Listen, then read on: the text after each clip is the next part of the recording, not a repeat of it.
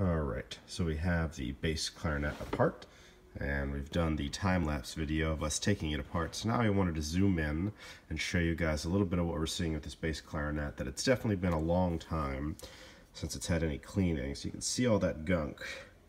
That's food, bacteria, spit, calcification, just whatever's in the player's mouth. It's just sitting there, and according to the parent who has this instrument, this is a school instrument, they said their kid got sick from playing it. Couldn't say if that's true. I'm going off the parent's word, so I'm not going to blame the school necessarily. I mean, kids get sick all the time, just going off of what the parent tells me. But this could be a factor. And there's just a lot of food and gunk all over it. On the inside, the outside. Swabbing helps, but it just cleans the inside of the instrument.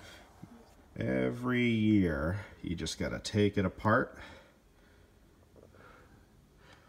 And this is where you can get really deep into that inside and clean the tone holes and the outside, the inside. Let alone oiling. The speed up video, you probably guys can see it, that all these little screws, the threadings, they're all dry. So taking apart some of them were particularly difficult. So I back them off, I add a little oil, and then I put it back in.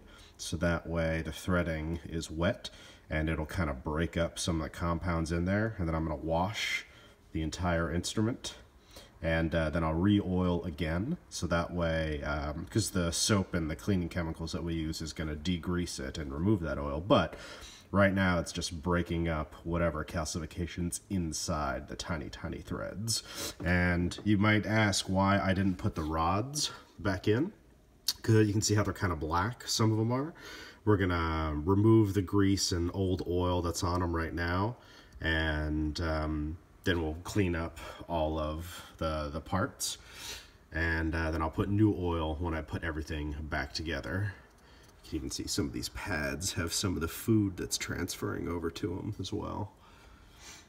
So back to the instrument. Let's see. So this is the lower section going into the upper section. It's just everywhere.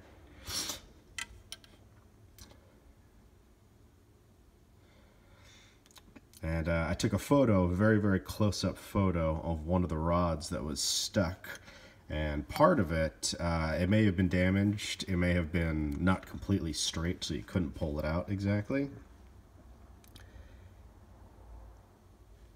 But also, it was very dry, so it's just been a long time since it's been disassembled and cleaned and oiled.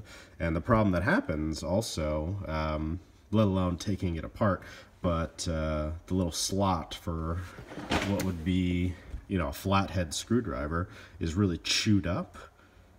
So we're gonna have to basically file the top down, sort of chop off the top, and then cut a new slot inside, so that way you can unscrew it again in the future.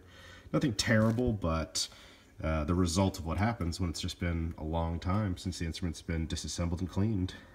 I think that's the worst of it right there. Right at the top. Pretty common job. We do this pretty much every year for instruments, or at least we should. So if you've got anything like this, or if it's been more than a year since you've had your instrument disassembled, I hope you guys will consider bringing it in, and happy to help. Thank you.